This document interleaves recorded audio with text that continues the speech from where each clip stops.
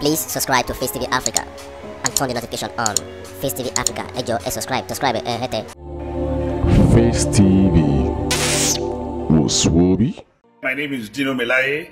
I salute you in the course of our nation's history. I am here today to emphasize that Bola Ahmed Tinubu cannot be our president. And I also want to call on the judiciary that the judiciary cannot create a president for the Federal Republic of Nigeria.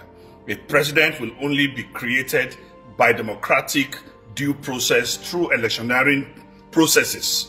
And anyone voted for popular votes in this country will be the president of this country. Never will we allow the judiciary to create a president for the Federal Republic of Nigeria. And a drug baron, a certified drug baron, cannot be the president of the Federal Republic of Nigeria. And I'm using this opportunity to call on President Muhammadu Buhari, who in 1985 sentenced his government, actually sentenced 3 people to death, and they were indeed executed. They were indeed murdered. 3 drug barons arrested during his regime in 1985 were summarily executed. They were killed by that government. So a man who executed drug barons and drug traffickers under his watch in 1985 will now, on May 29, hand over the Federal Republic of Nigeria to a drug baron.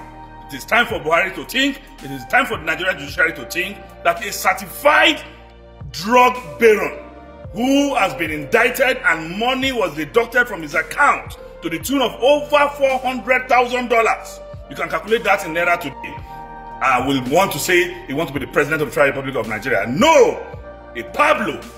An Escobar Pablo cannot be the president of the Federal Republic of Nigeria. We say no to it, and we will continue to agitate, we will continue to ask questions, we will continue to protest, we will continue to agitate within legal means to prove a point that, a drug baron cannot be the president of the Federal Republic of Nigeria. And the battle to salvage this country from economic cankerworms and financial scavengers, this battle to make sure that Nigeria is not declared as the drug capital of the world. Already we are the poverty capital of the world. The battle to get that done is a battle of no retreat, no surrender. We will survive. Please subscribe to Facetv Africa and turn the notification on.